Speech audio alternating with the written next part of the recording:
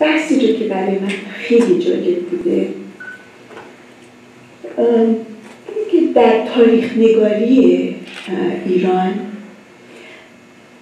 لااقل به گمان من از نقش زنان پیشکسوت کمتر یاد شده، در صورتی که مثلا صحبت همیشه در ایران از دو انقلابه در ایران معاصر، انقلاب مشروطه سالهای 1905 تا 1911 و انقلاب سالهای 1979.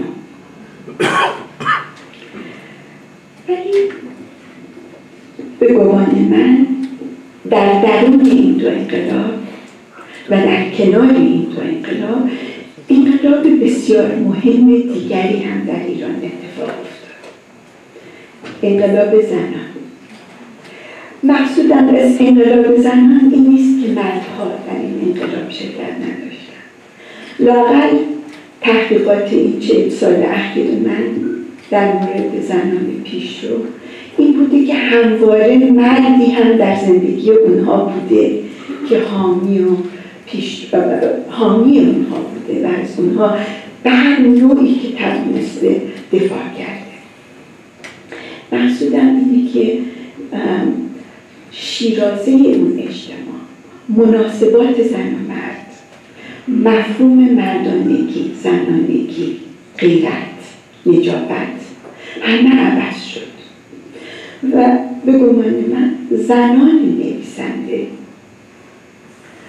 از پیش قراولان این انقلاب سوم هستند.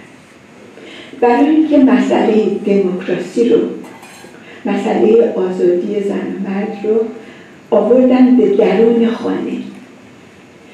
بحث اغلب این زنان و بویژه بحث فروغ فرخزاد این بود که جامعه دموکراتیک بدون خانواده دموکراتیک میسر نیست.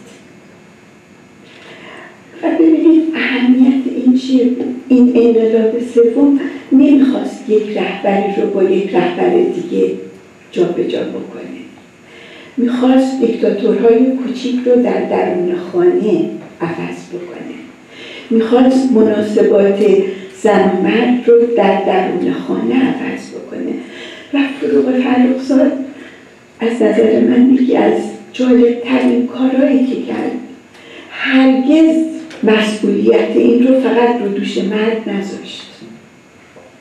در مقاله‌ای که در عنفوان جوانیش در 22-23 سالگی نوشت، مقاله فوق‌العاده زیبایی که اون هم نمیدونم چرا حذف شده تقریبا و کم در کسی به اون ارجاع میده، مقاله نوشت به اسم من زنها را محکوم میکنم و قشنگ مسئله رو باز کرد.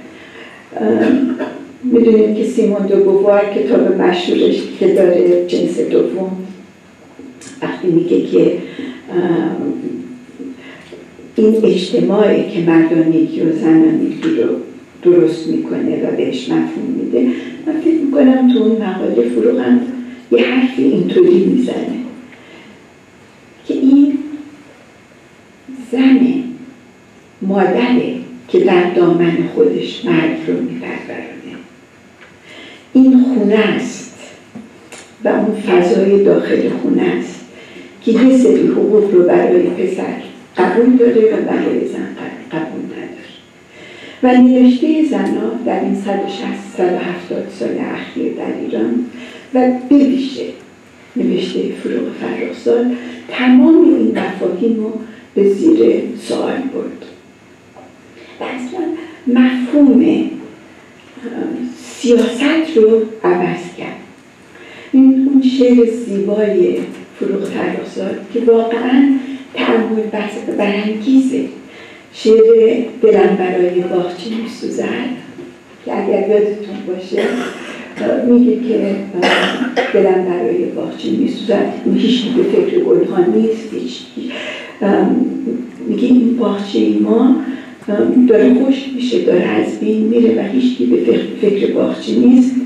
اولا به گمان من اولین پیشبینی انقلاب سالهای 1979 در اون شعر اتفاق افتاد. قشنگ یه همسایه های ما به جای گل در باغچه هاشون خمپاری میکنن. بچه های محله ما توی کیفاشون بمبای کوچیک حمل و نقل میکنن. ولی اونجا توقف نکرد و انگشت تهمت رو فقط به سوی دولت نشون نرفت، بلکه گفت مسئولیت این خونریزی، مسئولیت این باغ که داره خشک میشه به گردن پدر و مادر و پسر و دختره و خانواده خودشون مثال زد که در واقع از مثالی است و تشبیهی است برای تمام خانواده های ایران. متاسفانه فروغ میدونید که در 32 سالگی فوت کرد در یک تصادف. مجموعه 5 اشعارش ایمان بیاوری با آغاز فصل سرد بعد از مرگش چاپ شد. ولی فروغ فرخزاد در واقع بعد از مرگش یک تولد دیگه‌ای کرد، به اوج بیشتری رفت.